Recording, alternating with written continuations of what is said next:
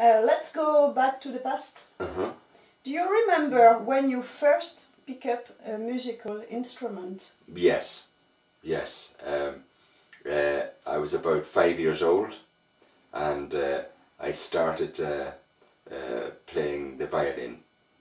That was my, that was but apparently when I was 18 months old I tried to play a mandolin.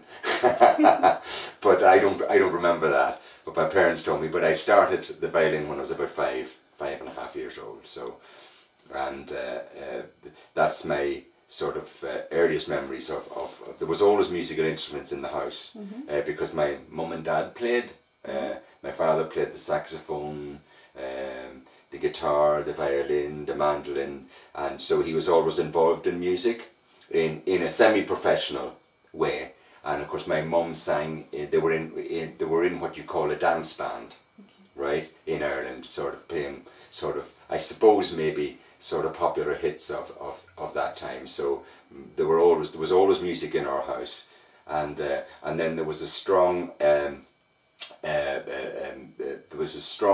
musical heritage of Irish music in our family as well. See, my father was born in New York, but came back to live in. He was of Irish parents, and instead of staying in America, they actually came back to Ireland, right? So that was so he got into the heritage of traditional Irish music, and so there was a lot in the locale where we're from. There was a lot of Irish music played. So I grew up listening to an awful lot of that kind of music.